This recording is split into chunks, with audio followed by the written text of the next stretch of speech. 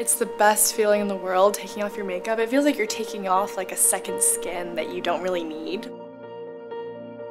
I definitely have to take off my makeup before I go to bed. I cannot sleep if I have like foundation or anything on. It really gets in your pores and it can really damage your skin. So what I love to do is double cleansing. I really think it's the best way to clean your skin completely, which is really hard to do, especially if you're just using a makeup wipe or just using one type of cleanser.